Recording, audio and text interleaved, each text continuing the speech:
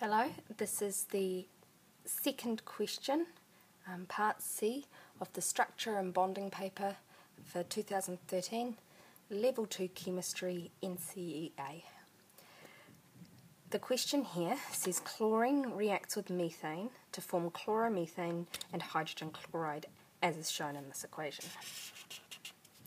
Using the following bond enthalpies, use the following bond enthalpies to calculate delta H for this reaction.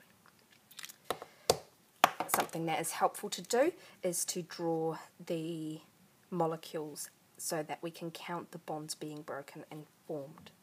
So methane is going to look like this.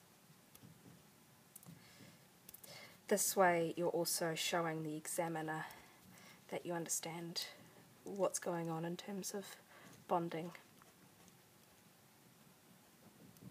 Remember, the examiner is possibly slightly moronic. We're doing this at 3 AM, and therefore you're going to want to make sure you're really clear, even with your handwriting.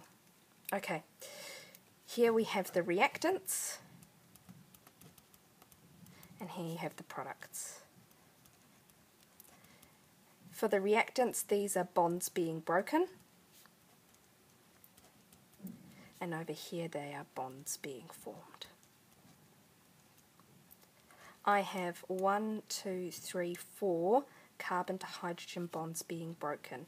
Now some of you will have been taught that you don't need to include 3 of these hydrogen bonds because we just add them on back here, but I prefer doing it that you break all of them and form all of them, and therefore there are no complications. If you can handle not needing to do that, or your teacher's taught you not to do that, go with your teacher. I'm going to do it a different way. So I have 4 carbon to hydrogen bonds being broken on this side. I also have 1 chlorine to chlorine bond being broken. Here, I've got hydrogen to chlorine, not relevant. Carbon to hydrogen, 414. So 4 lots of 414 are going to be needed on this side. Here I've got chlorine to chlorine, that's 1 lot of 242. 4 times 414 .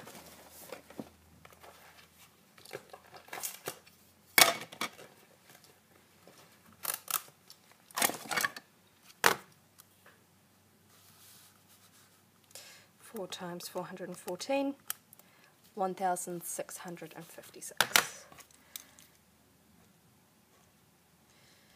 Hopefully you can do 1 times something in your head. And now we add these two together.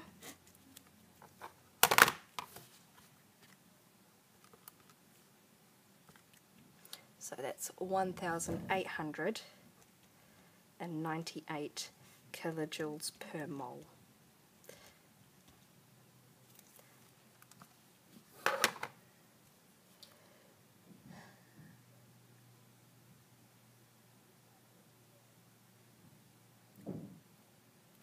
We then need to do the bonds being formed. So we have 1, 2, 3 carbon to hydrogen bonds. We have 1 carbon to chlorine bond. And we have 1 hydrogen to chlorine bond. So 3 times 414. 1 times carbon to chlorine up here is 324. And hydrogen to chlorine up here is 431.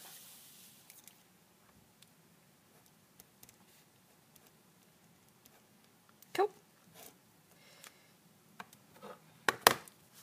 3 times 414 equals 242.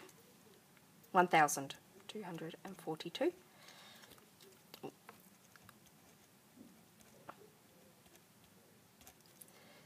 Add those all together. We have 324 plus 431, I had left 1,242 on my calculator, and that gives us 1,997 kilojoules per mole. Cool. Now delta H equals the bonds being broken minus the bonds being formed. So in this case 1,898 minus 1,997. And that is going to equal negative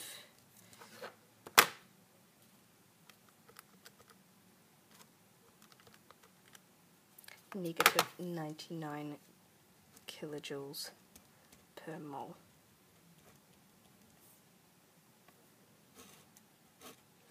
Okay, here is the marking schedule. It says here, identifies bonds broken and formed. So I suppose ideally, I've made it quite clear that these bonds here are all being broken and these bonds here are all being formed. What I should have done over here is said bonds broken and just made it really clear, and down here bonds formed.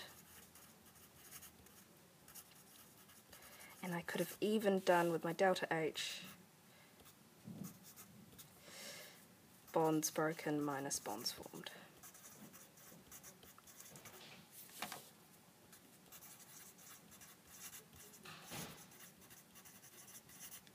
Cool. So that's achieved criteria. Process for calculating delta H correct, however one minor error. So if I'd made an error in my calculations, sorry, let's just wait for it to focus.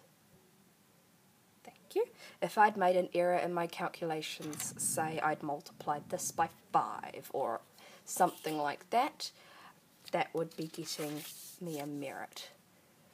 Correctly calculates delta H with units and negative sign. So for example here, if you'd forgotten the negative sign or something like that, that would be the minor error. However, I got excellence on this question, and as you can see here, they have done it this way, and they have also done it the way I mentioned at the beginning, where they didn't include all the carbon to hydrogen bonds. So this here is what gets me excellence. This here, being able to identify the bonds being broken and the bonds being formed, that gets you achieved. So if in doubt, and you're not very good at this kind of thing, identify which bonds, so the 4 carbon to hydrogen, the 1 chlorine to chlorine bond, they're being broken, and bonds being formed being the 3 carbon to hydrogen, the 1 carbon to chlorine, and the 1 hydrogen to chlorine. That gets you achieved. One more thing, we didn't come across it in this, but sometimes you might have, say, a 2 in front of one of the molecules. You need to take that into account. If there had been a 2 in front of my methane, I would have then put a 2 in front over here, and I would have then needed to multiply this here by 2 as well. And I would have written it like that, and then over here written my 8 in instead of my 4. Okay, so remember to include this, whatever number is in front of your molecule, all the way through. That is it. Hopefully this has been helpful. I have just remembered one more thing, and unfortunately this is the second time I'm recording it. Add these addition signs in, because that shows really clearly that you are adding, in this case, these 2 numbers, and in this case, these 3 numbers. Otherwise the examiner might not get that that was what you were trying to do, and you could be marked down for it if you get things wrong.